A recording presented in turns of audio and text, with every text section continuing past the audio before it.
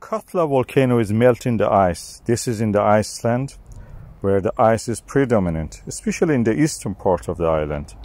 Katla is located there. It's a volcano, but most of it is actually under the ice. It's a big ice field there. Glacier covering the volcano, and when it melts and becomes water and comes in contact with the lava and magma, it creates this big, huge explosions and eruptions. Now we have these tremors on the charts of the Katla, as you can see. These are the signs of the ice melting and creating a big bump. If it was lava, magma, you will see these fuzzy lines like the one that we see in Askia. But this is not that. There is no magma at the moment coming directly there in placement.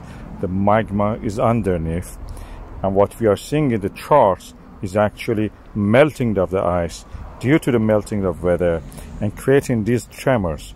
The tremors that our seismograms are so sensitive they can pick them. They're individual events. If the magma comes, it will be added to that. We can see it also on the chart in the seismogram.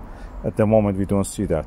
The beautiful landscape is just changing from the winter to spring, or you can call it summer, if there's a summer in Iceland.